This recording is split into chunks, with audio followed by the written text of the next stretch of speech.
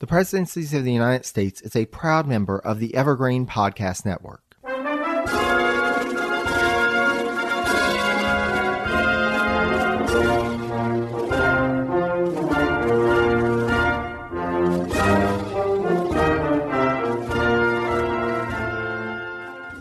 Hello and welcome to the Presidencies of the United States.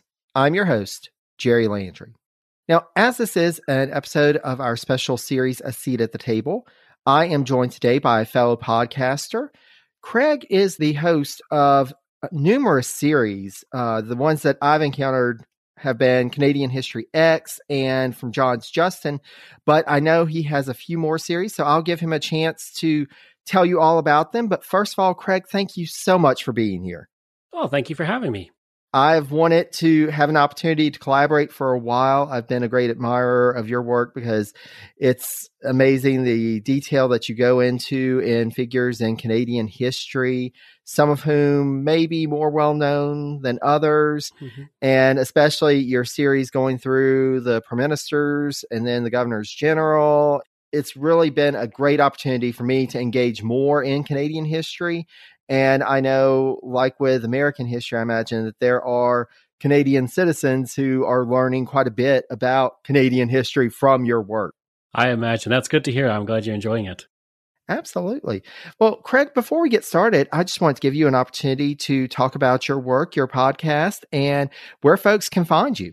Sure. So I have a few podcasts. My main one is Canadian History X, which has just over, I think, 500 episodes and covers everything you can possibly imagine in Canadian history. And so that's my big one.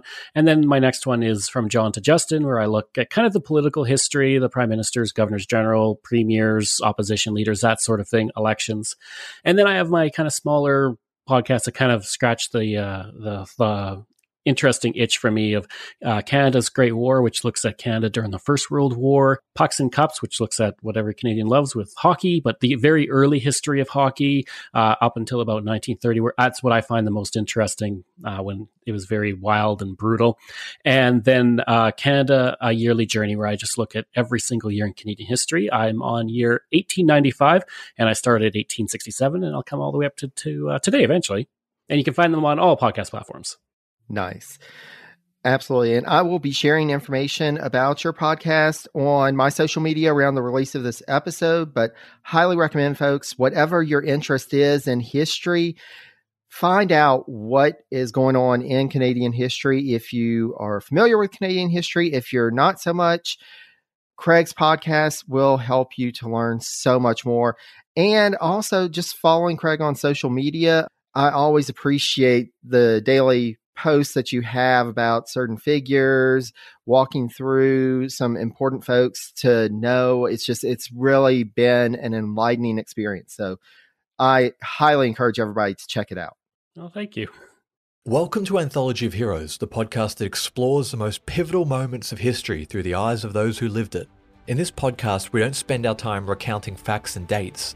Instead, we follow in the footsteps of national heroes, kings, or ordinary people who lived and breathed the moments that shaped our world.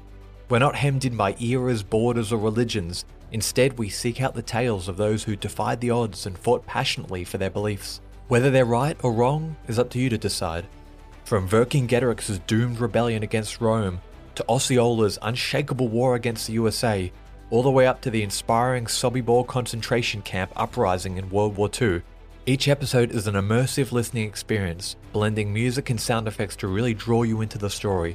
Our episodes go for about 45 minutes, making them perfect for your commute, and are crafted using a wealth of historical sources, which I list on our website if you want to learn more. I'm the host, Elliot Gates, and I'm thrilled to have you joining me as we uncover history's hidden gems and illuminate the faded pages of our past. Look out for the Anthology of Heroes podcast on Spotify, Apple Music, or anywhere else you get your podcasts from.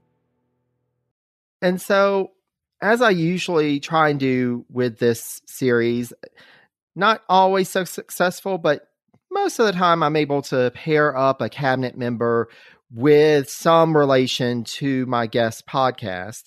But in order to avoid an international incident, I did not want to throw the War of 1812 out there without any warning. So I did let Craig know that today we will be talking about William Eustis, who was the first Secretary of War in the Madison administration.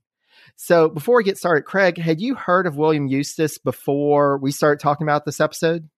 Not too much. I think he was, especially for me, kind of an obscure person. But I looked up a bit about him, not too much because I kind of wanted to come in fresh. And, obviously he has a connection to the War of 1812 and how it wasn't going so well for him, as was hoped, I guess. Absolutely. And we will definitely be getting into that because that is a major part of William Eustis' story.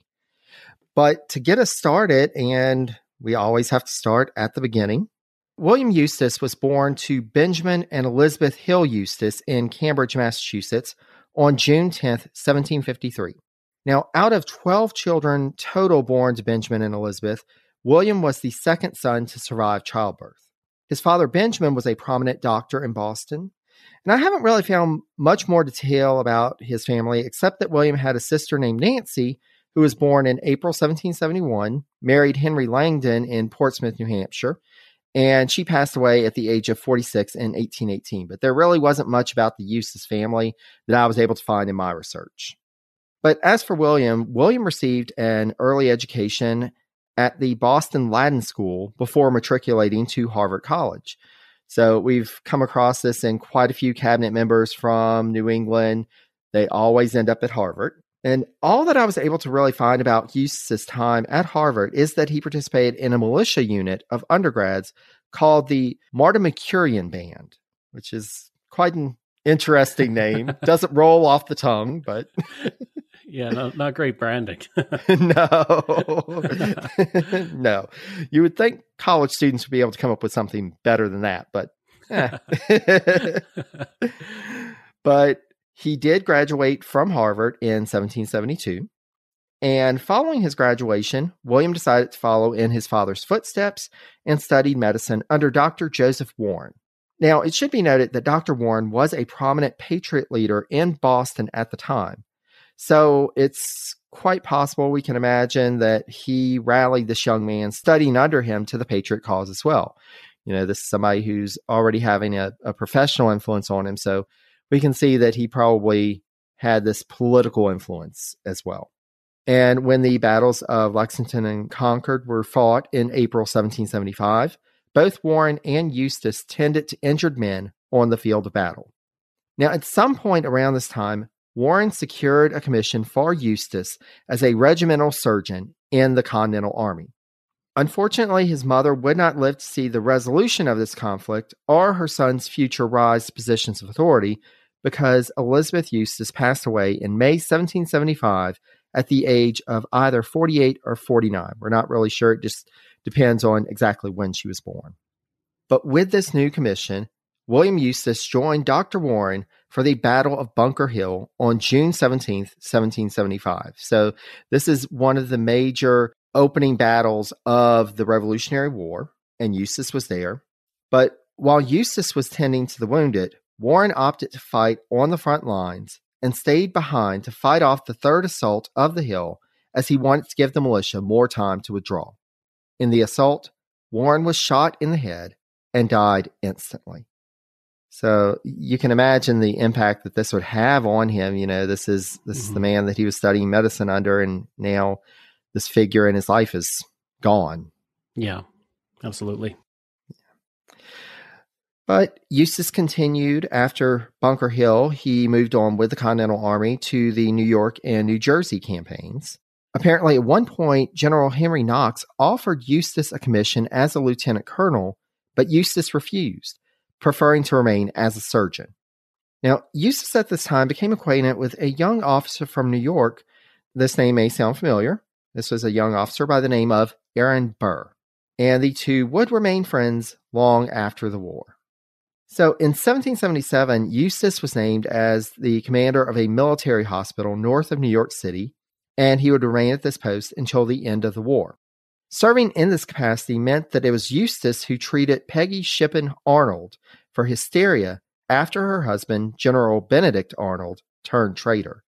So this is, in researching this, it was interesting to see, we've seen folks on the field of battle, but here we have somebody who is dedicated to medicine and treating soldiers during the Revolutionary War, but yet he's still present for some of these big moments in the Revolutionary War. And he's also starting to come into contact with some prominent figures in American history.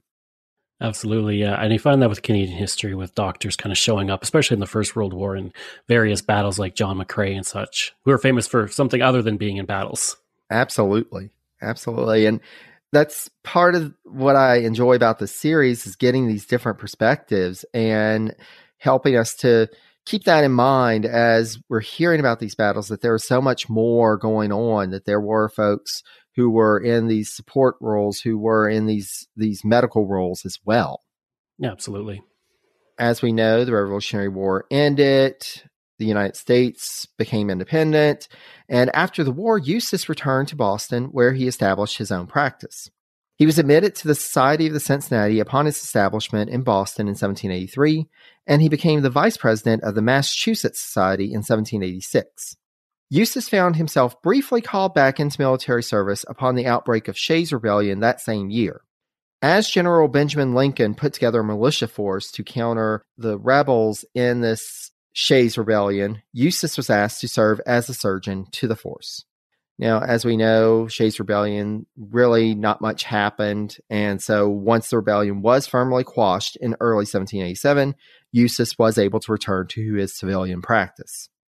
Now, it was around this time that Eustis first became involved in politics, when he was elected to the Massachusetts General Court, which was the state legislature, in 1788. He would serve in that body until 1794, ultimately leaving his seat due to discontent with the political maneuvering and conniving of members of the state legislature. Sounds like he didn't get the memo of what was involved with politics. I think that's true for a lot of politicians. Hold on, what is going on here? Do I really want to be a part of this? Yeah.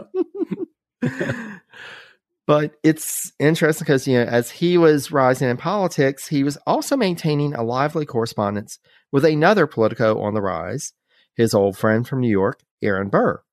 And it's been noted that Eustis's friendship with Burr grew during the 1790s, and the two would often correspond about potential romantic partners for one another. Both apparently preferred women who were well educated.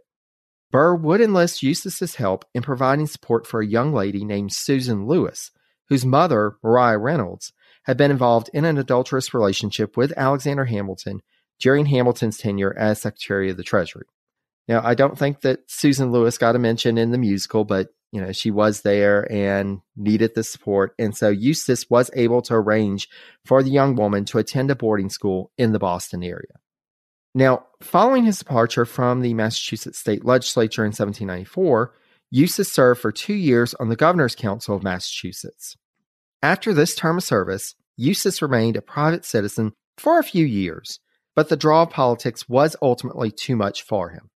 In 1800, Eustis decided to throw his hat into the ring as the Democratic-Republican candidate to run against Federalist candidate Josiah Quincy for the U.S. House seat being vacated by the Federalist representative Harrison Gray Otis.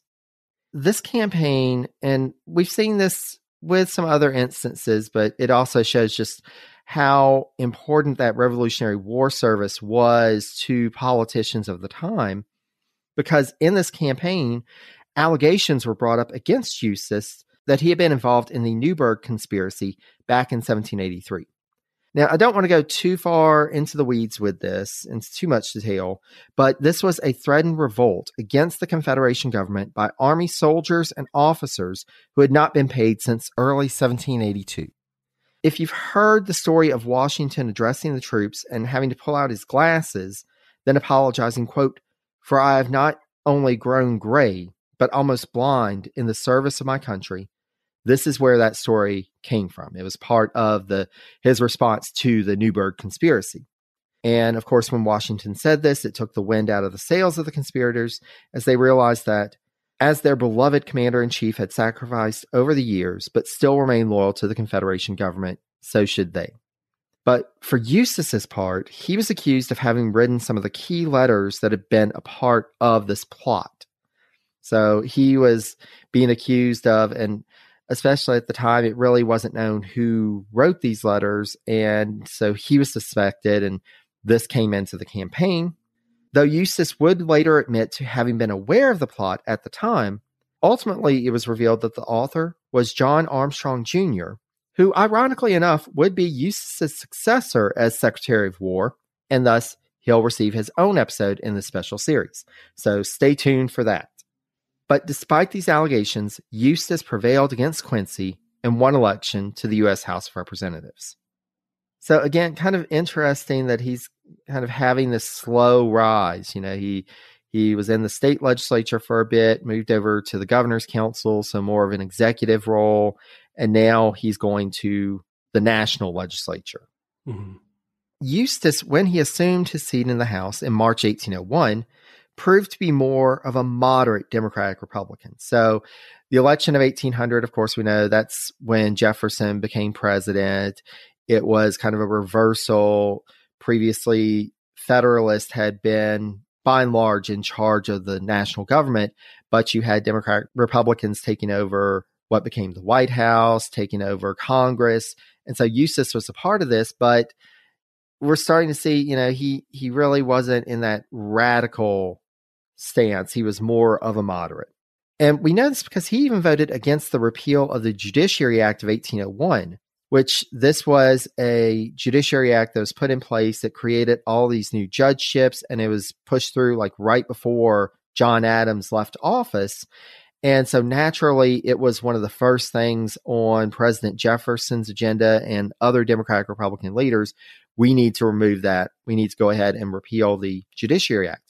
But Eustis was saying, no, I think that's kind of a step too far. And you do wonder with Eustis, and I wasn't really able to find an explanation for this, but basically reversing this Judiciary Act sent things back to the Judiciary Act of 1789. So it created quite a bit of chaos in the federal judiciary. And so you have to wonder if Eustis is like, yeah, we may want to rethink this. You know, roll back the clock a couple of decades, or let's figure out something else. Yeah, let's stay the course. Yeah. There's got to be another way, right? Yeah. But despite being more moderate than some of his fellow Democratic Republicans may have liked, Eustis did secure re-election in 1802, despite being redistricted from the Massachusetts 8th District to the Massachusetts 1st, which put him against Federalist candidate John Quincy Adams. And naturally, the audience knows we're going to be talking more about JQA as we go along in the narrative series and in this series. But Eustis did come out on top, but he only won by 59 votes. You got to love those close elections. Oh, yes. Luckily, they didn't have quite as many ballots to count back in those days. Yeah, true enough. But 59 votes is pretty close even then. Yeah.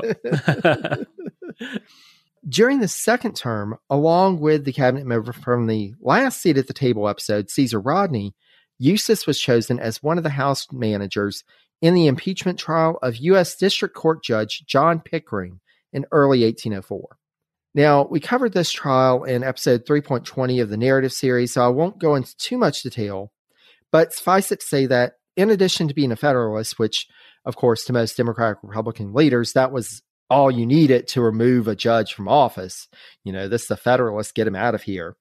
Pickering was also showing some signs of mental and physical impairment. He showed a clear preference for Federalists in rulings from the bench, was reported to be intoxicated while presiding over trials, and would use offensive language in proceedings. So, not living up to that high standard for the bench. I bet the court cases were interesting, though, to sit in the audience and watch this drunk judge. This would be something you can imagine, like in the late 20th, early 21st century. This would be like a riveting court TV exclusive. Yeah, absolutely. But, you know, Jefferson and the Democratic Republicans, they're like, maybe we need to get him off of the bench. And so thus, the president recommended impeachment proceedings against Pickering. The House voted for impeachment, and a trial was held starting on January 4th, 1804, that carried on for 2.5 months. On March 12th, the Senate, by a vote of 19-7, convicted Pickering on all charges, and thus Pickering became the first U.S. federal official removed from office by the impeachment process. So it's interesting, here Eustis was a part of something that, even in the modern era, we're talking about impeachment, we're talking about things like that. It's still a part of our process. And this was the first instance that somebody really was removed from office by impeachment. Mm-hmm. Now, his second term would also see Eustis advocate for arming merchant ships bound for the West Indies, as these ships were increasingly facing threats from both the British and the French on the high seas. Being from New England, where the merchant industry was key to the regional economy, it's understandable why Eustis would take this stance. He is a representative from New England, and he realizes that his constituents could be severely hindered by attacks on merchant ships. But despite his win in 1802, Eustis proved to not be so lucky in 1804, as in a second face-off against Josiah Quincy, Eustis ended up on the losing side this go-round. And so, thus, Quincy took Eustis's seat in the 9th United States Congress. With that defeat, William Eustis returned to private life for Jefferson's second term as president. He would remain out of public service until Jefferson's successor, James Madison, decided to offer Eustis a position in his cabinet. On March 7, 1809, Madison wrote to Eustis that, quote, "I have taken the liberty to nominate you to fill the office of Secretary of War, vacated by the resignation of General Dearborn, and that the Senate have completed the appointment." And it's always interesting to come in the early Republic in these instances where folks were just put up for nomination, confirmed, and then they were told, "Hey, I nominated you for this office. Will you accept?" It ended up with some interesting back and forth sometimes. Yeah. You put me up for what now? What am I doing? Luckily, in this instance, it didn't turn out that way. But it's interesting, and this is something that I started with the narrative series. And as I've been going through these first Madison cabinet members, we really don't have a good sense of why Madison made some of these nominations. And thinking of Eustis in particular, despite his service during the Revolutionary War, it can't really be said that he had a strong military background to bring to bear at the War Department. But really more valuable to Madison was the fact that Eustis was from Massachusetts. Because as we've seen in other episodes of the special series, the Democratic-Republican faction really struggled to make inroads in New England. New England was really, at this point, one of the last remaining bastions of Federalist support. And so it was hoped, as with other cabinet members from the Jefferson administration from New England, that Eustis could help to garner support in the region. At the very least, Eustis's inclusion helped Madison's cabinet achieve more of a geographic balance, which was, again, one of those things that presidents tried for in that time. They tried to make sure that the cabinet represented all the major regions of the nation. Madison, in his brief note informing Eustis of his appointment and confirmation, urged that, quote, "I need not add what your patriotism will suggest, that it is desirable its duties should be entered upon with as little delay as may be consistent with the arrangements preparatory to your removal to the seat of government." Now, this nomination did, as I said, come as a surprise to Eustis because he was actually out of town at the time that the appointment was made. And so it wasn't until the evening of March 15th that he received Madison's letter. And though flattered, Eustis took until the 18th to reply. So you have to imagine that, you need a few days. I was nominated as Secretary of War. I've got to move to Washington, D.C., and he's wanting me there now? What? What's going on? He was probably wondering, like, why am I nominated? Like, you had mentioned, why am I being nominated for Secretary of War? I don't really have any military experience other than, obviously being a doctor on some on the battlefield, like, on occasion. But I would imagine it'd be a very big surprise. But I mean, it's obviously took it. I mean, probably paid well too. Yeah, exactly. Well, and that's the thing, it's like during those days, doctors didn't make quite as much as they do nowadays. So you have to imagine, Secretary of War, keeping up my private practice. let's go with the Secretary of War gig. I can hang with that for a few years. And he'd been out of politics for a while, so maybe he saw this as like a way to get back into it and back, onto the path of politics, if that was something that he wanted to do after being away for so long.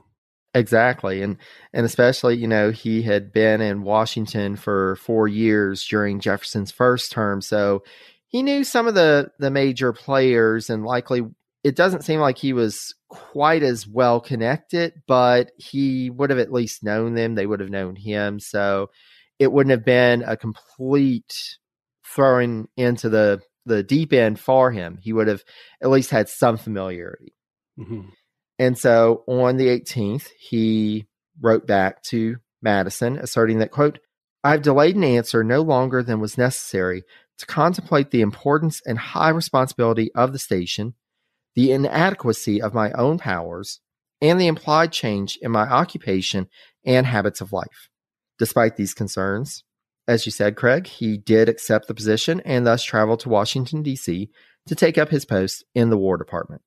Now, here's where I want to kind of set the stage of where the War Department is at this time. So in the early Republic, the Army wasn't as we think of it nowadays. And even though it had grown some, shrunk some from time to time, it wasn't the major military force that we think of. And by this point, so this was after 2 terms of Jefferson, the War Department had been intentionally diminished over the course of 8 years of Eustis's predecessor, Henry Dearborn. This was by design. As noted by historian Leonard White, during the administration of Thomas Jefferson, quote, "The Republicans proceeded with sanguine determination to put the Army on a minimum footing of peace.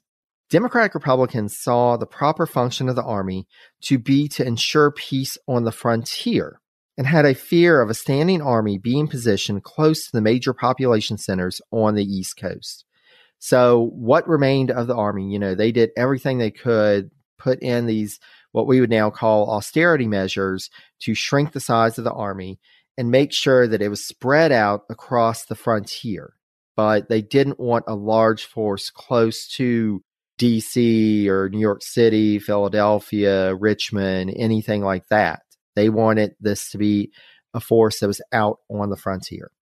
However, a military force stationed on the frontier required planning, in particular to keep the Army well supplied. Eustis unfortunately inherited a broken system. Again from White, quote, "Both the fear of a standing army and the military necessity of scattered posts to protect the frontier delayed the development of an effective administration system for the War Department, especially for supplies. There were no central agencies of the War Department or the Army for procurement, for record keeping, or for control, other than the accountant and the clerks who copied letters and figures." Meanwhile, the War Department that Eustis had inherited consisted of him and 8 clerks, and Dearborn's austerity measures meant that Eustis would have to serve as his own, quote, "quartermaster general, commissary general, Indian commissioner, commissioner of pensions, and commissioner of public lands, along with the other duties of the Secretary of War." So I wonder if that was in the letter. If he said, also, you have to do all of this. Oh, by the way. Yeah, you have 8 other titles, or how many there were. You have to imagine that if it was in there, that it was like this fine print at the bottom. Oh, by the way. I need you to be Secretary of War and a few other titles. Don't worry about it. You'll be fine. It's going to be okay. And that's the thing, like we've seen this with other cabinet members, that it was already a big lift for one person and a minimal staff. But the fact that he was coming in, and this was probably the smallest that the War Department had been since the beginning of the federal government, it was already institutionally set up. It was going to be a heavy lift for him. Mm-hmm. And Eustis's lack of knowledge of Army administration would not help him to resolve the issues. As described by military historian Major James Ripley Jacobs, Eustis, quote, "was essentially a military tinkerer. He concerned himself with details so much that he lost track of missions and principles. Henry Adams, meanwhile, described him as having, quote, a second-rate mind that dwelt on petty things. Most of the time, he thought in terms of schemes rather than principles. He had a kind of smartness, but no real ability. Eustis, however, was a loyal Democratic Republican and thus made sure that any officers' commissions that he passed along to Madison for his approval were loyal to the faction. And I say this at the beginning, before we get into kind of the details of his time as Secretary of War, to kind of set the stage of where he's at, where his priorities are, where the department is, because, this is an odd situation to be coming into, and especially, we know what's coming. We have that hindsight, but even at this time, they were already starting to think that war may be around the corner, that we may be going to battle at some point against, whether it was France or Britain, whoever, that war may be around the corner. And this is the person who's being put in charge of this War Department. Mm-hmm. And so, all this wasn't too bad as long as the nation was at peace, but we'll see what happens. So one of Eustis's first challenges upon taking office was trying to figure out what to do with the military forces that had been stationed in New Orleans. So New Orleans, of course, was one of the chief ports of the nation, and especially it was key to maintaining control of the Mississippi River, which was key to trade and industry throughout the western U.S. at that time. And so this was a key port. You had these soldiers stationed there. But reports were coming in of high levels of sickness amongst the troops. And thus, on April 29th, 1809, Eustis wrote to our old friend and the commander of these forces, General James Wilkinson, ordering him to transfer the force, quote, either to the high ground in the rear of Fort Adams in the Mississippi Territory or in the rear of Natchez. Rather than following Eustis's orders, which, naturally, Wilkinson claimed later to have not received in time, and that he was acting under the standing orders of Eustis's predecessor, the general ordered his force of 2,300 to construct a new camp 7 miles downriver from New Orleans at a site called Terre aux Boeufs.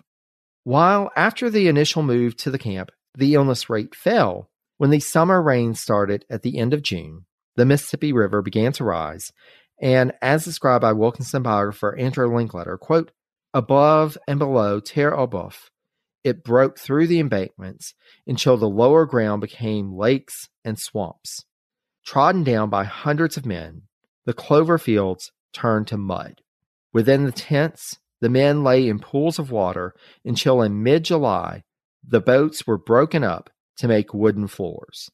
The latrines, long makeshift ditches known as sinks, which had been dug at the back of the camp, overflowed, and raw sewage spread over the ground, contaminating water supplies, spreading disease, and attracting clouds of flies. The coffins of those that died could not be buried more than a few inches below the surface, and the corpses soon putrefied in the heat. This was an absolute disaster. It sounds horrible. Yes. This was a complete disaster. This is, in the series, we've seen military disasters, but it's usually in battle. This is the camp is killing the soldiers. And Eustis, of course, as soon as he heard of these conditions, again ordered Wilkinson to move his force, quote, to the high ground in the rear of Fort Adams and Natchez, where I told you to move them to begin with. Why are you south of New Orleans? 145 soldiers either died or deserted while at Terre aux Boeufs, and another 750 or so died or deserted in the process of transferring the troops upriver.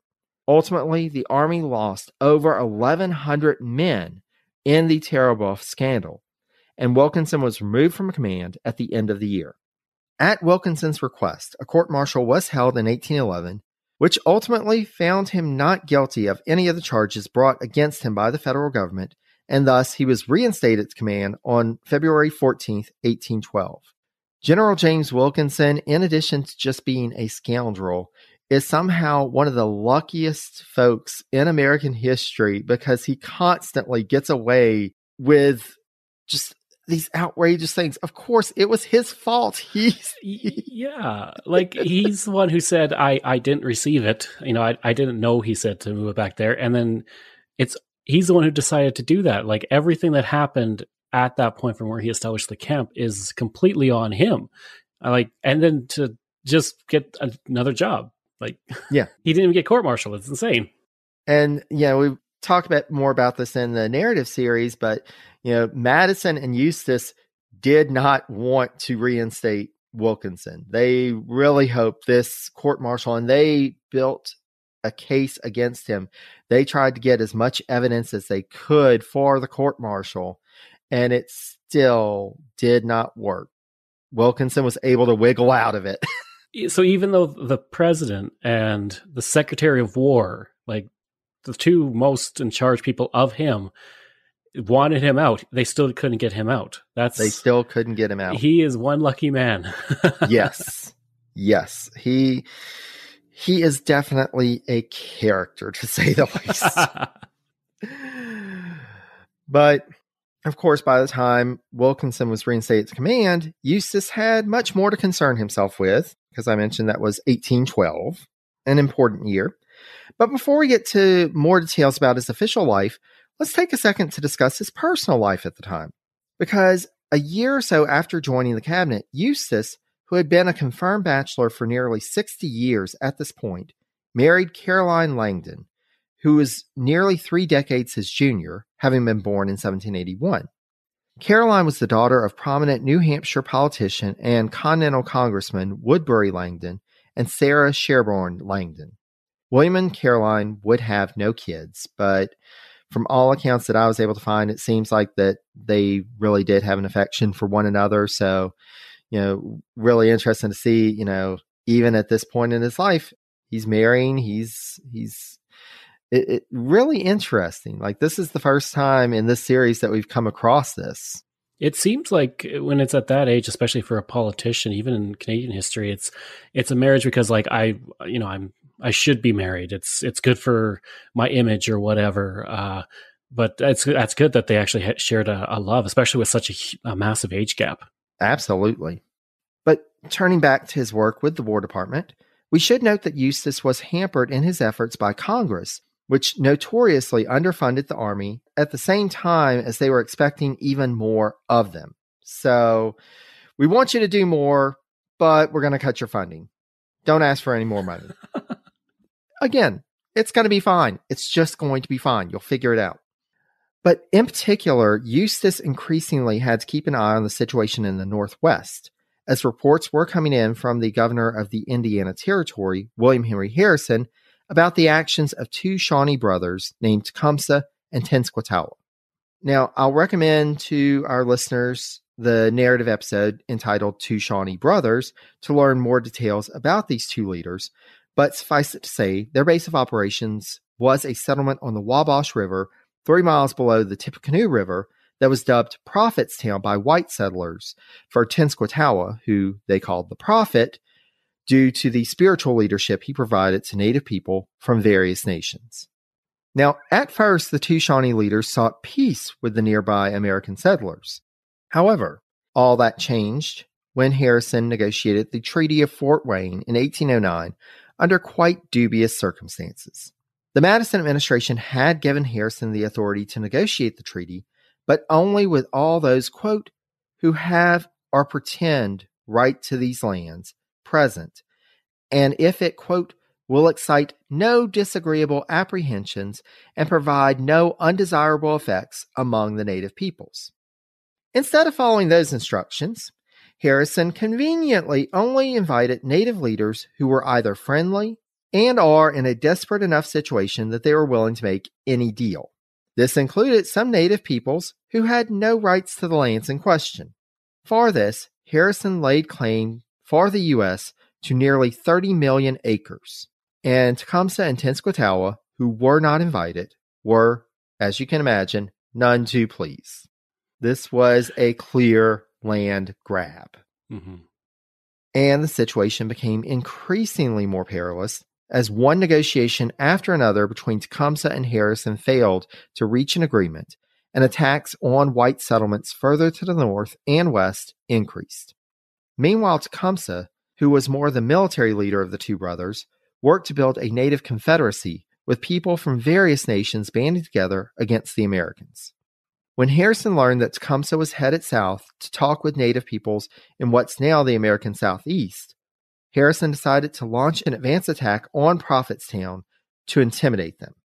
Though Harrison hadn't received official authorization to take his step, while en route, he got a letter from Eustis giving him authority, quote, to disperse the Prophet's band by persuasion if possible, by force if he must. When the American force neared, a small force of native warriors fired on them at a fortification along the way.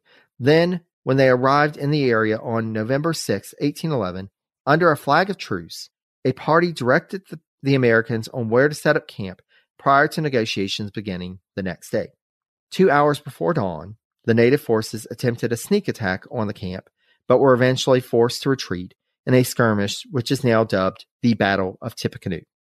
After the battle, Tenskwatawa and the other native peoples abandoned Prophetstown, and Harrison, as well as the Madison administration, hailed the battle as an American victory.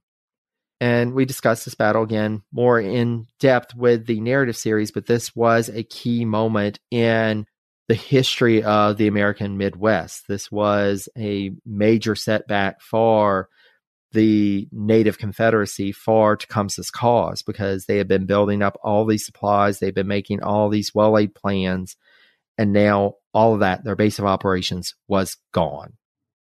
One question, in regards to Tecumseh, in like your school system, or even in just America in general, how well known is he? Because in Canada, he's extremely well known. Like I think was when we ranked the 100 greatest Canadians, he was in the 20s, I think. So he's very well known, and we're taught about him in school. But I'm curious, on the American side, do you guys know, are you taught a lot about him, or is he kind of, I guess because he kind of fought for us for the War of 1812, is he kind of not too well known? He's somewhat well known, not as well known as some of the later leaders like Geronimo. Geronimo is probably more well known, Sitting Bull, but he is rather well known. Oh, okay, cool. Yeah, but it's interesting, and especially the context, because I think in most cases he's presented as being in that opposition. I don't know how many people really learn about him. It's more his context in this lead up to the War of 1812, and then, of course, fighting on the Canadian side during the War of 1812. Yeah. But yeah, so this was hailed as an American victory. It was also seen as yet another signs we're about to go to war. This situation is getting untenable from the American perspective. And by January 1812, Eustis sent new orders to Harrison to again seek a peaceful resolution to the issues being faced on the frontiers. But by that point, the governors of the Indiana and Louisiana territories were both reporting back with ever more frequency that native groups were attacking white settlers and urging military action. Eustis back in Washington sought to temper the actions of American officials in the area and pushed Harrison again to seek peace with the native peoples, while Harrison was coming up with schemes, including holding Tecumseh as a hostage, which Eustis had shut down. So Harrison, by this point, he was ready for war, and Eustis was like, maybe we need to rethink this again. Eustis is trying to be this air of caution. Maybe we don't need to do this right now. Yeah, he's at 11 and he's saying, let's dial it back a little bit. Calm down. The War Department is a bit of a mess. We can't really support you. Maybe war's not a good idea on the frontier right now. Yeah. I got enough on my plate. I got a lot of titles. I don't need this. The paperwork is piling up. I can hardly see my desk anymore. Let me sort this out and then we'll talk.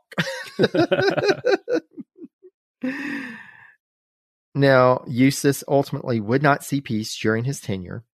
But before we get to that, we have to talk about a few other matters he was involved in. So one of Eustis's many responsibilities was overseeing the administration of the recently established U.S. Military Academy at West Point. As noted by historian Stephen Ambrose, however, quote, Eustis had no use for professional soldiers and did nothing to encourage the appointment of new cadets. The original authorization for the military academy had provided for 50 cadets, but in 1810, there were only 47, so there were a few vacancies. Eustis refused to listen to most of Superintendent Jonathan Williams's recommendations, except to enact more stringent admission requirements than had been in place previously. But of course, from Eustis's point of view, it's because he doesn't want to encourage cadets. Williams was pushing it because we need better cadets, but we want 50 cadets, but we just want them to be good. We don't want to just admit anybody to say that we've got 50 cadets. Right. But they did at least agree on you need some pretty good requirements. Mm-hmm. And as neither the Secretary nor Congress were interested in doing much to support the Academy, it floundered during Madison's first term. Turning to another matter, ever since the Louisiana Purchase had been negotiated, the United States had insisted that Florida had been part of that purchase, though both France, who they had actually dealt with, and Spain, who actually controlled Florida, argued, no, it wasn't part of the Louisiana Purchase. No, really, stop bringing that up. That's not the deal. By 1810, the Madison administration was ready to work with people on the ground who were willing to start a nascent independence movement, with the U.S. military conveniently positioned nearby to enter and annex the territory. Naturally, as Secretary of War, it was Eustis who was sending instructions to commanders in the area and repositioning forces and supplies to be ready to take action. While they would ultimately succeed in taking West Florida at the end of 1810, East Florida would prove more difficult to take away from the Spanish authorities there, and the administration would ultimately deny having authorized agents to foment rebellion in that colony, though, in fact, they really did in early 1811. We do have proof that, yes, we sent agents to East Florida to stir up rebellion like they did in West Florida. And once they declared their independence, oh, by the way, would you like us to come in and protect you? We have these soldiers right here. We can help. Increasingly, the administration and its military forces would be more occupied with a larger conflict looming on the horizon. Relations between the United Kingdom and the United States had been souring for years, but calls for war from the American side were increasing, particularly after reports, both real and overhyped, that the British were supplying and cultivating support among native nations against the U.S. So we know, and again, more details in the narrative series, we know that there was some contact. We know that Tecumseh and other leaders were doing outreach to British military forces in the area trying to get support. But we also, from hindsight, from seeing the actual records, we know that those military commanders on the ground were told, you know, we want to keep friendly, but at the same time, don't do anything that's going to get us into war with the U.S. Yeah. And there were actually points where British officials, after speaking with Tecumseh and other native leaders, would send word to Washington, hey, by the way, they're pretty riled up here. You may want to be on the lookout for that. We're warning you. We're not involved. The irony. The irony. The problem for Eustis, as this war seemed to draw ever closer, as these calls for war increased, is that leading politicians in Washington started to question whether he was truly capable of running the War Department when an actual war was going on. You know, it seems like this guy's done okay, fair to middling, while we've been at peace. But have you gone by his office? Is there even a desk anymore? There's just this big pile of papers. Is he doing anything? It's understandable that they're a bit concerned. Yeah. Madison understood that Eustis would need support if the nation truly went to war.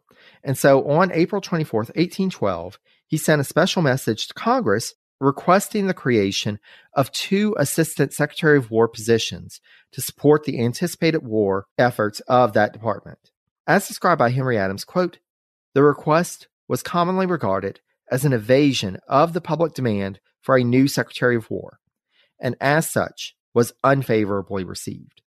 So here's Madison saying, hey, if we're going to go to war, we need a better administrative apparatus here in this department. Maybe we should get this guy some help. And everybody's saying, you're just saying this because he's a bad Secretary of War. No, we're not giving him help. But, I mean, he inherited such a horrible department that was understaffed and he's overworked. And he didn't want war in the first place. And now they're like, well, he's really bad at what he does. So it's like, what, you made that situation for him. And now we're trying to remedy it with giving him some help. And you don't want to do that. Like, exactly.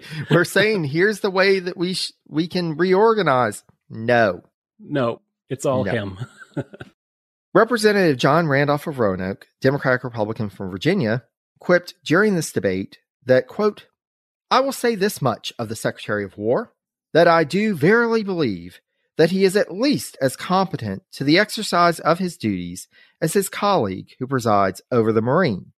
This comparison to Secretary of the Navy Paul Hamilton was far from a compliment, as we shall see in Paul Hamilton's episode of the special series. So basically in this, he was just saying both of these guys are not fit for their job. The bill to create 2 assistant secretaries of war was ultimately laid aside, thus killing its chance of passage and also, quote, ending the last chance of efficiency in that department. On June 1st, 1812, President Madison sent a special message to Congress requesting that they declare war against Britain, and on June 18th, he signed the authorization from Congress, and war was officially declared. Now, when war was declared, the superintendent of West Point, Jonathan Williams, asked for command of Castle Williams on Governor's Island in New York Harbor, a fortification that he had helped build. This request was denied by the War Department, and Williams resigned from the Army. Meanwhile, the U.S. Military Academy at this point was near collapse as the engineers who were teaching at the school were assigned to other postings, leaving no staff there. So as the War of 1812 is beginning, not only does West Point have no teachers, but the superintendent, because he wasn't given a position that he wanted and was probably qualified for, is now out of the Army. This is not going well. Not a good start. Not a good start. Now, Eustis may have been willing to see West Point go down, but Congress did intervene because as the nation ramped up for war, on April 29th, 1812, Congress passed a bill reorganizing the academy to affirm the entrance requirements that Eustis had put into place, establish, quote, a permanent and enlarged faculty to staff the school, and, quote, increase the number of cadets to 250. So, like it or not, Eustis had to see to the details of this new reorganized academy, along with his other duties in preparing for war. Now, just as it did an about-face on the issue of West Point, Congress also saw that Eustis would need help in administering the War Department and started making provisions to recreate the Quartermaster's Department. While this was well and good, they're finally saying, okay, well, I guess we do need more of an actual organized apparatus at the War Department to make stuff happen. Who's going to organize this new department? It's great to say, let's have a Quartermaster's Department, but who's actually going to have to staff it, get it going? That's right, Eustis and his 8 clerks. So they could have done some of this beforehand. No, let's just wait until we're already at war, and now we're going to do the preparation. And not just that, but wait till you're at war with arguably the most powerful country in the world at that point. Why would you not do this beforehand? It's gonna be fine. Everything's fine. Exactly. Now, Eustis, by this point, had been scrambling to do what he could to get the personnel, equipment, and provisions that would be needed for the expanding army in order to prosecute the war. But initial recruitment efforts did not meet the anticipated need by far, and with an inadequate organizational apparatus to aid in the efforts, progress was slow going.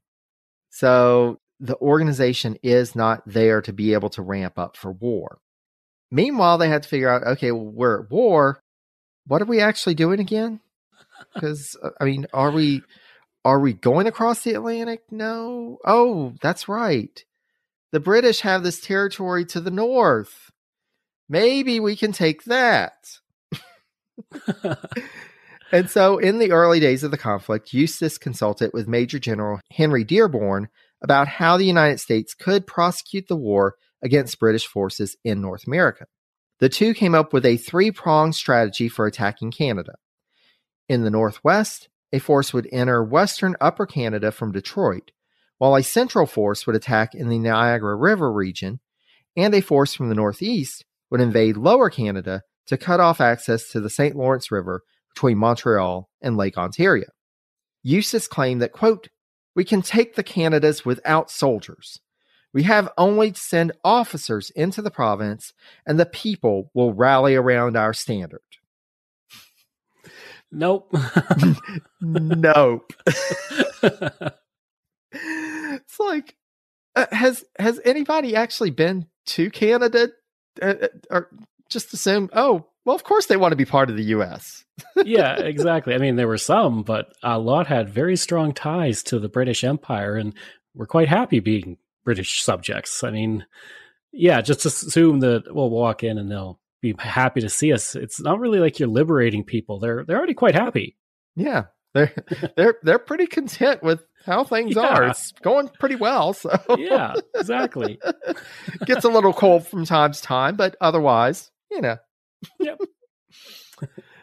Now, to be fair to Eustis and Dearborn, Britain at the time had few military resources to defend their sparsely populated settlements in Canada, as the British war effort was focused against Napoleon. You know, this was still at the height of the Napoleonic War. This was a time that Britain had been at war with France for well over a decade. You know, at this point, it was still a very intense conflict, and most of the resources were tied up with that. On paper, cutting off communication supply lines up and down the St. Lawrence River would decimate British control of the region. Now, the problem, if you look at a map and think back to this being the early 19th century, where communication and transportation were slow, trying to plot a simultaneous attack from 3 points hundreds of miles apart presented a problem, especially when the infrastructure, roads, that wasn't there. Mm-hmm. Meanwhile, the British forces that were present in Canada were nimble enough to move from one location to another to counter the Americans if the three attacks were not simultaneous. And that's exactly what happened. One after another, each of these attempts failed. Detroit was taken without a fight, and the other two forces were pushed back. On paper, this sounds like a great idea, but it just wasn't practical for the time. Mm-hmm. And so Eustis came under heavy criticism after this supreme failure in the northern frontiers. But as noted by historian Andrew Linkletter, quote, "When the three-pronged invasion that was to conquer Canada took place, the reality of 12 years of pinched funding and political neutering became painfully apparent." You know, even in the best of circumstances, if the Army had been fully funded, if the War Department was a viable organization, if they had all the supply lines in place, if they had everything, it was still going to be a heavy lift. But under the circumstances, there was no way this was going to work. And oh, by the way, in some cases, you had political generals leading troops who had next to no military knowledge. Mm-hmm. Absolutely. And I feel like attacking Lower Canada was kind of a mistake. I think you should have focused on just Upper Canada and have that three-prong attack just in the lower peninsula of what's now Ontario. And I feel like that might have worked a lot better rather than spreading, like you said, spreading it out so much, because it's a large area and there's no way to communicate. There's it's not like there's wireless or anything at this point, even railroads. Exactly. Well, and it's interesting, we won't discuss it with this episode because, spoiler alert, Eustis is not going to be in office for much longer. But ultimately, when American forces start to see progress in attacks against Canada, it's exactly that. It's focused more on what we now think of as Ontario. It's more focused in those areas versus being spread out over quite as large of an area. But this initial attack, this three-pronged attack, was just an abysmal failure. Mm-hmm. And so, as we've already noted, the criticism of Eustis had already been ramping up for quite some time, even before the declaration of war. And from what I found in the primary resources, it seems like, according to a letter to Secretary of the Treasury Albert Gallatin, President Madison was possibly considering a change at the War Department as early as October 11th, if not before. Now, here's another circumstance that we need to have an awareness of as we're going along, because we should note that 1812 was an election year.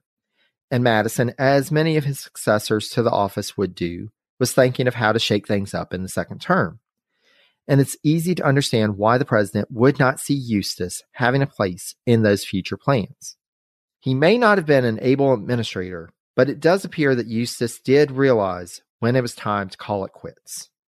After ensuring that the forces in the field were in a relatively stable position for the winter without much activity going on, William Eustis sent his letter of resignation to Madison on December 3rd, 1812.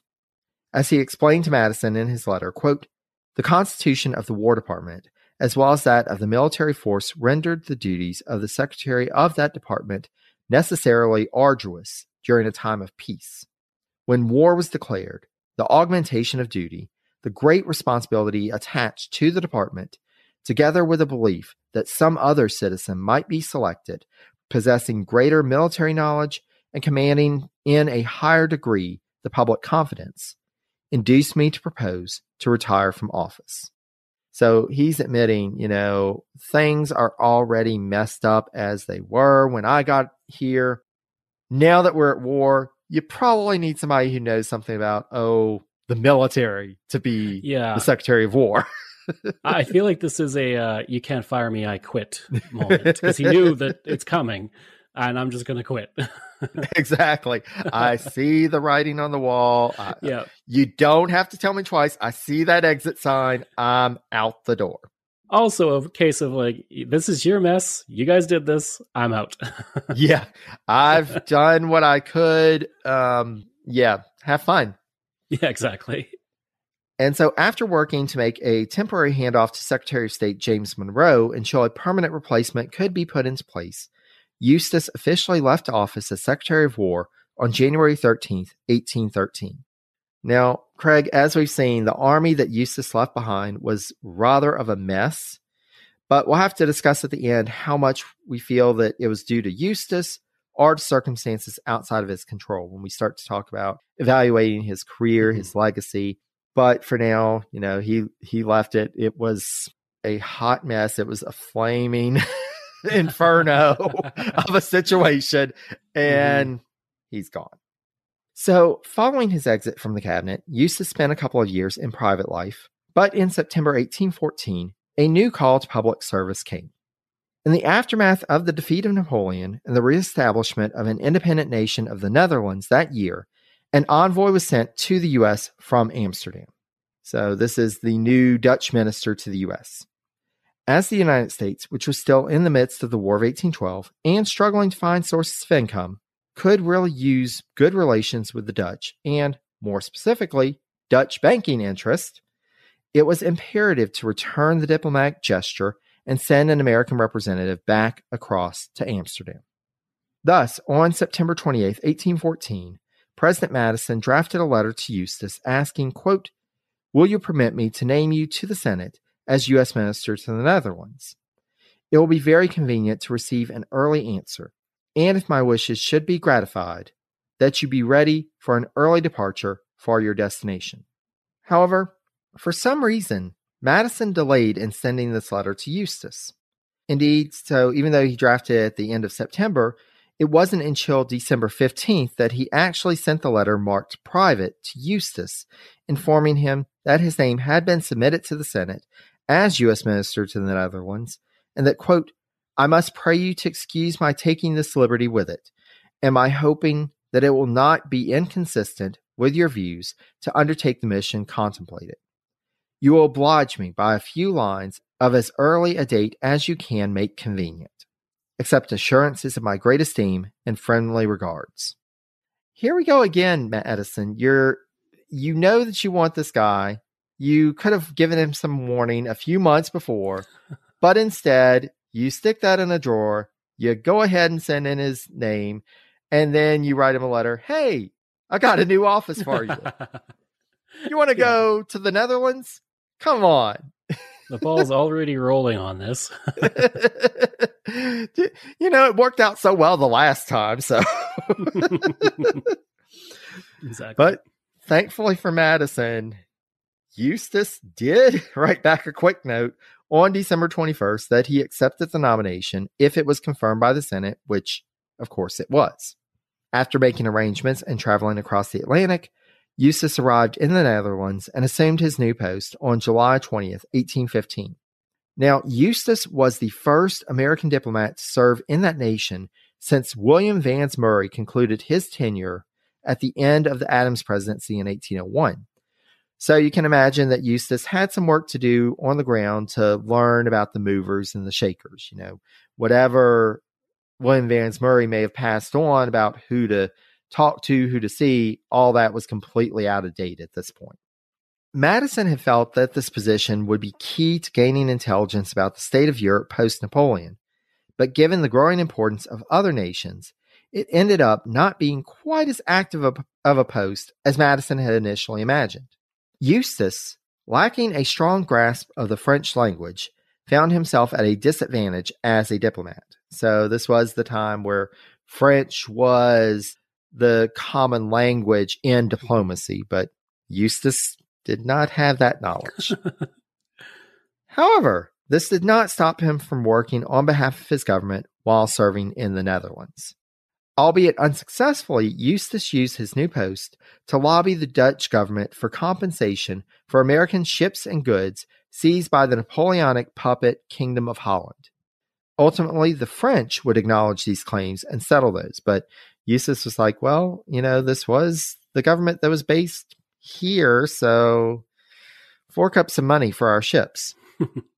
Eustis worked with U.S. Minister to France Albert Gallatin in 1817 to negotiate a new commerce treaty with the Dutch government. Eustis also used the opportunity while he was in Europe to become reacquainted with the Marquis de Lafayette, who he had known while they had both served in the Continental Army. He was also elected to the American Antiquarian Society while serving in the Netherlands. In 1818, the Monroe administration decided to downgrade the diplomatic mission in the Netherlands in response to the move of the Dutch government to downgrade the head of their Washington mission to a chargé d'affaires rather than a full minister. So this was, you had certain levels of diplomatic posts. The minister or the ambassador position was, of course, the highest, and then you had the chargé d'affaires, which was the next highest. And so they're saying, yeah, we don't need like a full minister. Let's go the next rung down. And so, of course, Eustis, who had served as minister, couldn't continue in that post. So he was recalled to the U.S. and left his post on May 5th, 1818. Now, upon his return to the U.S., Eustis purchased a home in Roxbury, Massachusetts, which had been built by one of the British royal governors of the Massachusetts Bay Colony in the mid-18th century. And it would be at this home, he was retired from public life at this point, but his respite from political life would not last long because he was elected to the U.S. House of Representatives once more in a special election in 1820 called after the resignation of Edward Dorse. He assumed his seat in the second session of the 16th U.S. Congress on November 13th. Now, given his previous role as Secretary of War, despite all the criticism that he had faced, it's not surprising that he was named chairman of the House Committee on Military Affairs. So folks were like, well, you were Secretary of War. I guess you should be chairman of this committee. Eustis also had an opportunity to provide his perspective on the question of the admission of Missouri as a state. So, as folks may recall, the debate was due to the fact that Missouri was applying to be admitted to the Union as a slave state, which would throw off the sectional balance between slave and free states.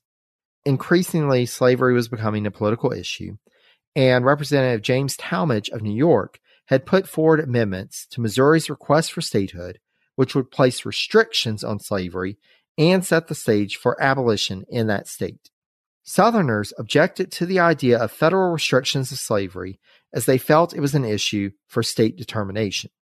For his part, Eustis objected to Missouri's restriction of free blacks being able to move to the state and delivered a speech in the House expressing his disapproval of that provision. So that's really the main part of this that he gravitated towards. There was a provision in the slave state constitution that would prohibit free black people from being able to move to Missouri. And Eustis said, no, this is wrong.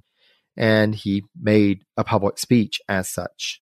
Now, we'll cover more details of the Missouri Compromise in other episodes. But for now, all you need to know is that Eustis was in Congress and he was a part of this debate.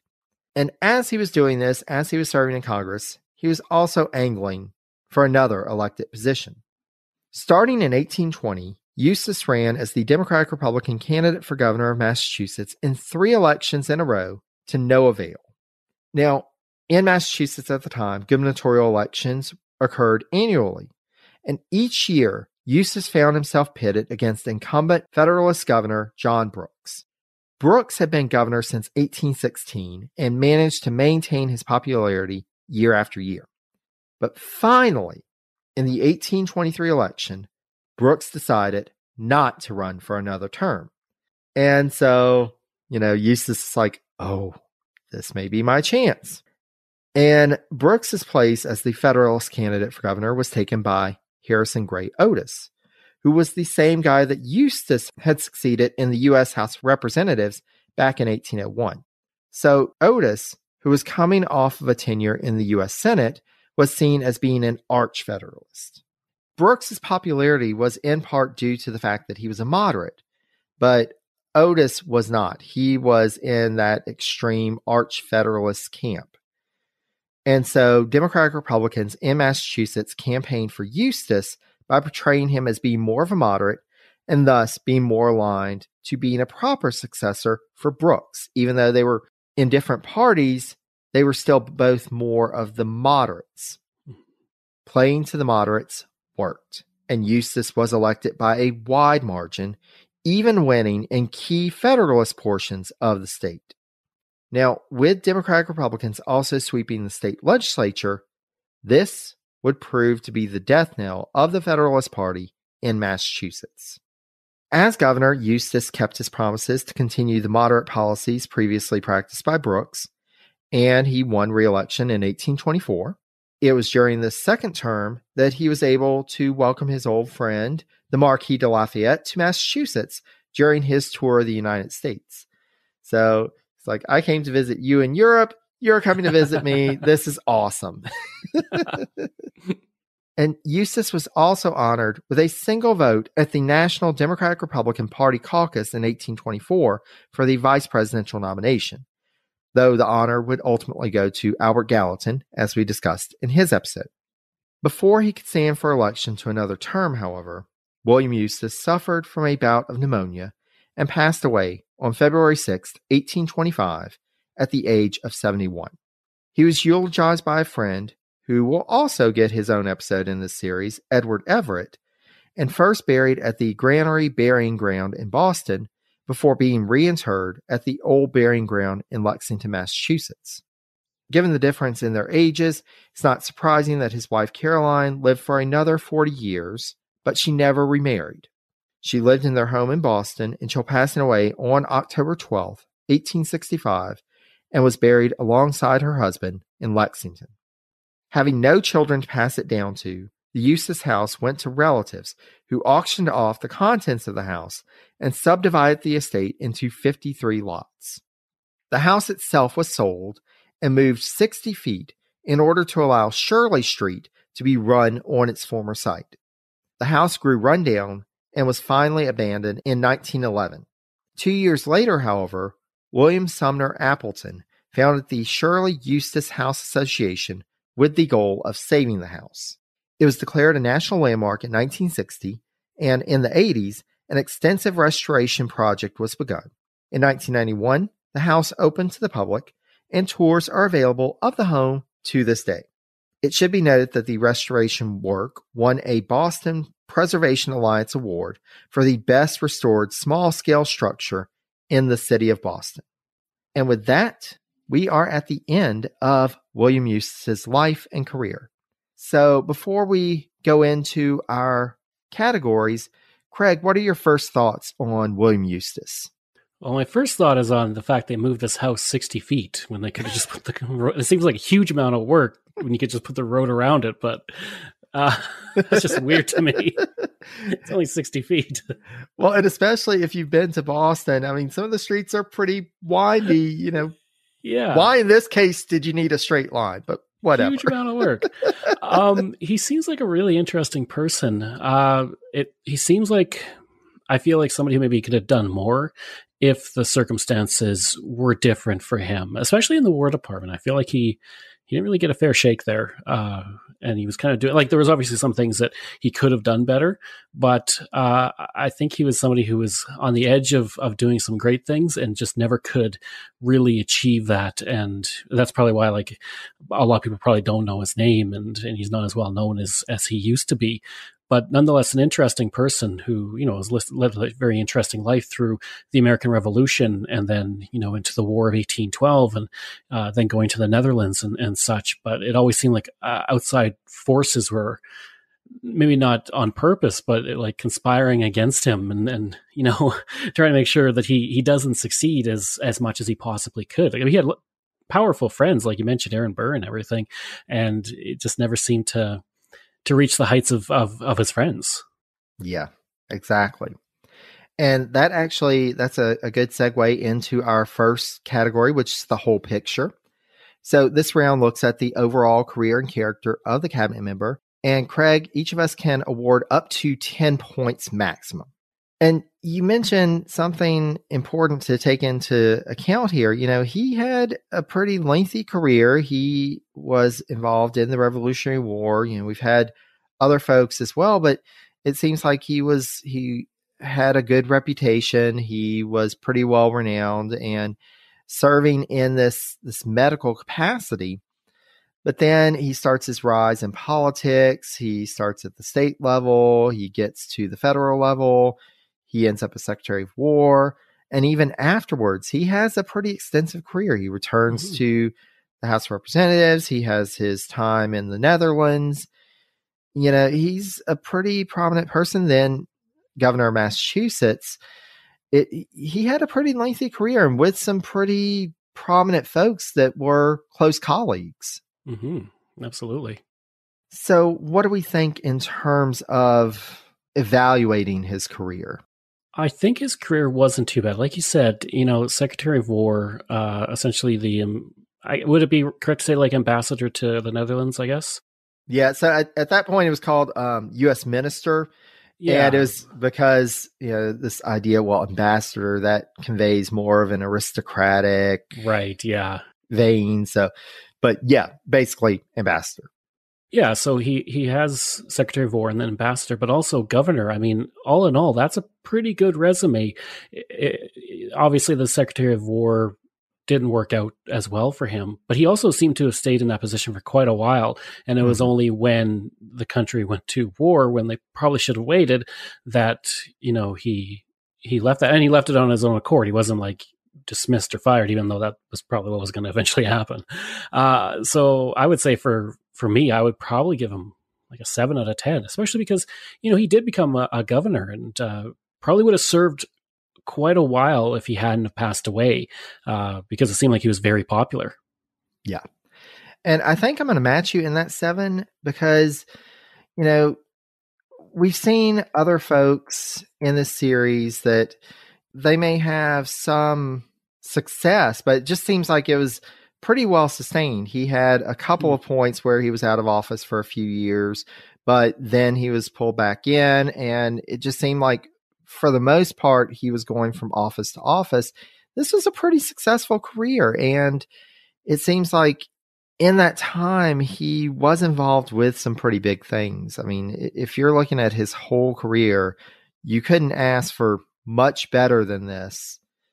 He really didn't have many downturns. He lost the governor race for 3 years, but he did ultimately get to that. But yeah, I mean, it seems like it's a really good career overall.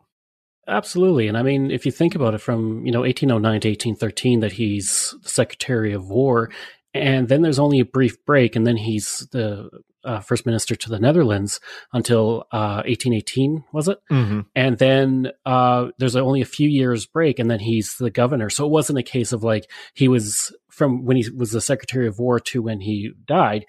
There wasn't a case of like, oh, there was a decade in between. It was only a few years. And ironically, especially for the Netherlands, the break wasn't even his fault. It was that they didn't like send the letter to him to let him know that you could have this. There was a months of delay. So it was almost continuous, except for like some very small breaks in between. Exactly. But getting to that cabinet position, because, of course, that's the whole reason he gets an episode of this special series, we get to our go-getter round. And this round looks at the impact of the cabinet member during their time in the cabinet. And just like the last round, we can award up to 10 points. This is a tough one because I feel like he didn't do a ton, but I also feel like a lot of it wasn't his fault. A lot of people just didn't listen to him and didn't give him the help that he was needed as the Secretary of War. I mean, what was the general's name, or the guy who created the camp? General Wilkinson. Wilkinson, yeah.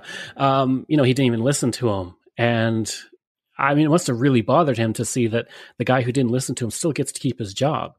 Meanwhile, he's fighting to like almost keep his at times.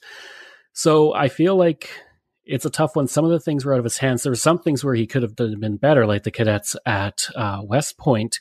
But like I would say probably like 6 out of 10, just because I feel like he could have been better, but he wasn't horrible. It's just the circumstances weren't there for him. But at the same time, that was the hand he was dealt. And, some people are lucky and they have everything they need right away and they do great because everything's in order. And some people could be great, but not everything is there for them. And so, yeah, I would say probably 6 out of 10. And it didn't help the fact that they went to war. And even though he was like, I need more help, and they didn't give him any help, he couldn't even get like 2 assistants. It was him and 8 clerks. And you're at war with the British Empire at its height.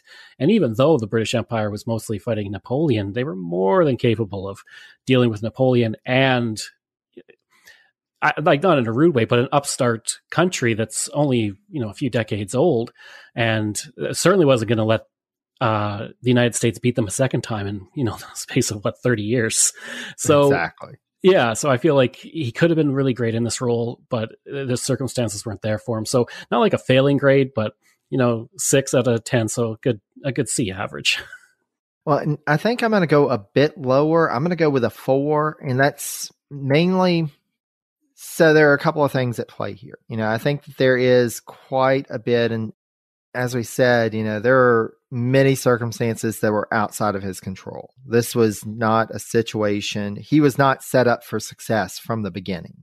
The organization of the department was already going to be a hindrance. And could somebody with a military background have come in and done more? Possibly. Even in those instances, I think they would have struggled, and we'll get to see more of that because we do have a couple of folks who are coming up and taking over after Eustis who do have a military background. So we'll see how they do.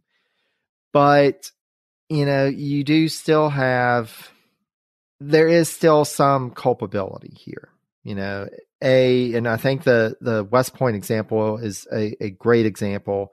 Not realizing the importance of professional soldiers, and especially since this was a military academy that had been founded, they've been trying to get it going for a while, but Jefferson was the one who really got it going. And Jefferson really wanted it to be successful. And, here you have Eustis saying, well, this is worthless. Why are we devoting time and effort to this? Well, because if you're going to have a professional army, then you need leaders who are professionals. You need them to be trained. You need the best of the best. And the fact that he didn't understand that was a problem. Also, it seems like from what I've read thus far, it seems like he had a rather good reputation in the cabinet. It seemed like he got along well with folks. There wasn't the tension that we've seen with other cabinet members. But outside of that, there was really little to no respect for him. They, you have people who are just ridiculing him. And again, it gets back to, why did Madison choose this guy as Secretary of War? He even admitted in his letter, maybe I'm not the guy for this. I'll go ahead and take the office, but I'm sure there are other people who could do it better. And, it was a bad situation for him. So I don't want to mark him down too far, but I think that there were also a few things that he could have done in his favor. Absolutely. So that gets him to 24 points. But now we go to the hot seat round. This round discusses any disgraceful behavior of or actions committed by the cabinet member. And this disgrace does not have to be during their tenure of office in the cabinet.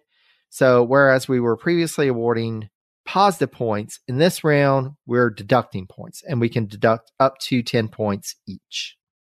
And so it's only negative that we'd be looking at? Yes, only negative. So any negative legacies or actions that he committed. Well, for me, obviously, the issue of the cadets, like you said, not recognizing having well-trained soldiers is a good idea, especially when you're moving towards war. And I feel like that's probably maybe I'm being too nice with him, because I feel like a lot of the things were out of his control. But that was the one thing that I felt was in his control that he could have done more about. So I would deduct points for that, and maybe a few points for, do a bit of follow-up. Make sure Wilkinson gets your letter, and, don't just assume that everybody's listening to you because you have the title of Secretary of War, and be a bit more forceful and get those things that you need. Because, he was Secretary of War for a few years. He definitely could have really pushed for that. And it didn't seem like he was. And I know being disorganized and all that, a lot of that wasn't his fault, like you said, with the desk covered in papers and everything. But, still, you could be a bit more forceful. So I feel like those are negative knocks on him in the cabinet. And I would probably remove 4 points, 2 for each. Be more forceful and see the benefit of well-trained cadets who will become the leaders of your army, and then can train, your regular militia, your regular soldiers to be better soldiers. Yeah. And I think I'm going to go with a negative. No, I will go with a -4. One other caveat here that we need to mention, and then I'll circle back to kind of the disorganization. Even though we really focused in on Tecumseh and Tenskwatawa in that situation, I think it's important to note that, as Secretary of War, Eustis, like other Secretaries of War prior and going to continue, pushed for more treaties with native peoples to take land, even though they didn't necessarily like how Harrison conducted the treaty negotiations for the Treaty of Fort Wayne.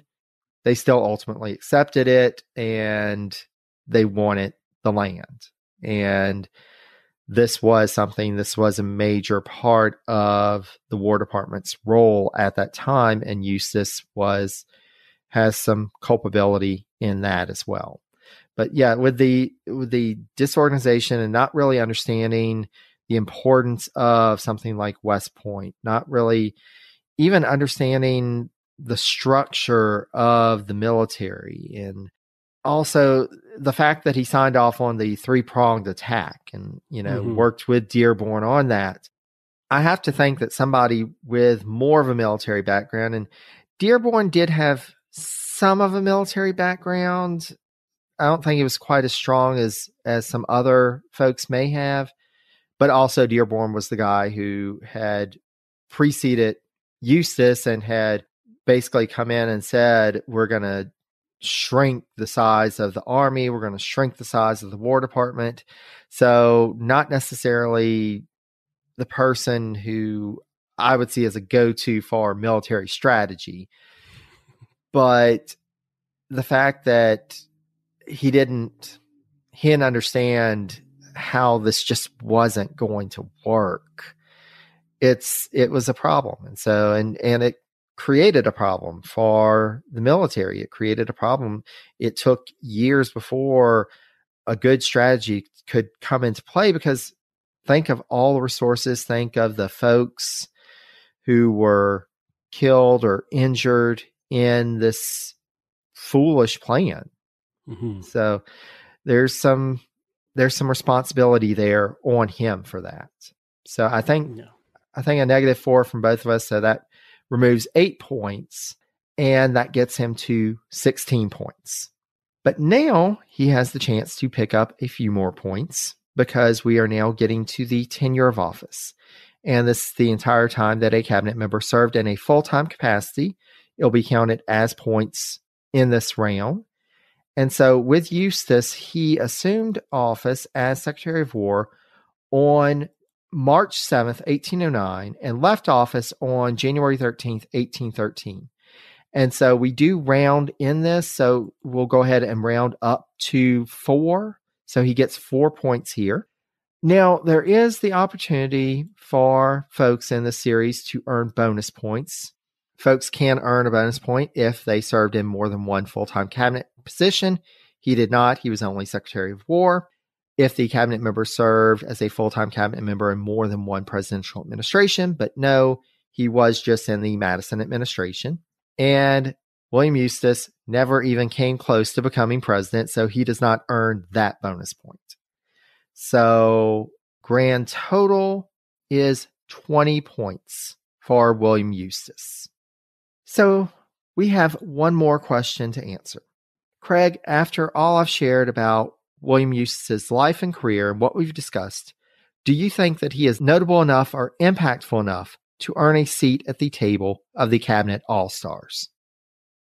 Unfortunately, no. I did like many things about him. I liked how he kind of he stood up for his constituents with the merchant ships. He was looking out for them. I liked how he kind of went against his own party when he felt that the party was wrong. And I also liked, if I'm remembering correctly, with the allowing free Black people to go to Missouri and go against that. That's obviously a plus. I don't know why a free Black person would go to Missouri when they have slavery. That seems like a really, really bad idea. But it was nice that he kind of fought for that. But I don't think he would deserve to be at the All-Star table, so to speak, just because, he didn't last even for the first few months of the war. And I know he resigned, but he was going to be fired. They were going to bring somebody else in eventually. And despite his efforts to maybe make things a bit better, he didn't try really that hard enough. He could have really pushed more, like I said. So no, I would say that he does not get to sit at the table. And I agree. And you had mentioned this earlier, Craig, that, there's some good stuff there. You think that under different circumstances and possibly in a different position, maybe he wasn't a great Secretary of War candidate, but maybe there was some other office that he could have been better at. But he was just, you don't get to the point where everybody is demanding that you be fired and get a seat at the table of the Cabinet All-Stars. That's yeah. Not just be fired, but like, we won't give you any help because we want you to be fired so badly. Yeah, we want you out. We will not give you help to keep you in office any one more day. Did America have the office of Surgeon General at that point? That is a good question. I feel like he would have been better at that with his medical background. Exactly. That would have been something that would have been up his alley. I don't think so, but let me do a quick search because I'm curious. No, so that office was founded in 1871. So during the Grant presidency. After. Yeah, good half century almost. And again, like if that would have been his position, you could see him as a good Surgeon General, but definitely running the army apparatus, that just was not for Eustis. But he's also, you see him in other positions of public office being more successful. You see him, trying to do good things. And so, definitely not a complete failure by any stretch of the imagination, but just not at that level of an all-star. Yeah, I feel like he's a good example of somebody who, just because you have war experience, does not make you a good war leader. Exactly. Yeah. Exactly. But I hope that you feel that this has been an interesting experience exploring the life of somebody who isn't really well known, but was a key player in some important parts in U.S. presidential history and in the history of North America. Absolutely. It was very interesting. I enjoyed it. Yeah. So, Craig, I cannot thank you enough for being here, and thank you for your time, your insight. Thank you for all the work that you do on Canadian History X, From John to Justin, from all of your series. And I'm looking forward, I'm still getting through those two, but once I do, I'll expand out to your other podcasts as well. Yeah, there's a lot to go through. But like I said at the beginning, I highly encourage the audience, once you get done with this episode, to check out Craig's podcast. If you want to learn about Canadian history, and it is a rich history, there is so much to explore. And as he said, he's got so much content out there already for folks and constantly producing more. So please be sure to check it out. Follow him on social media, follow his podcast wherever podcasts can be found, and just dive in. I have no doubt if you enjoy presidencies, you will enjoy Craig's podcast. Thank you. So, Craig, thank you so much. And thank you so much to our listeners. So glad to have all of you here on this journey. And until next time, stay safe and healthy, be kind to one another, and take care, dear friends.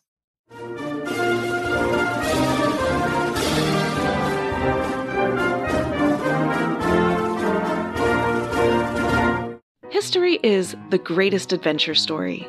But does it ever leave you wondering what the women were doing all that time?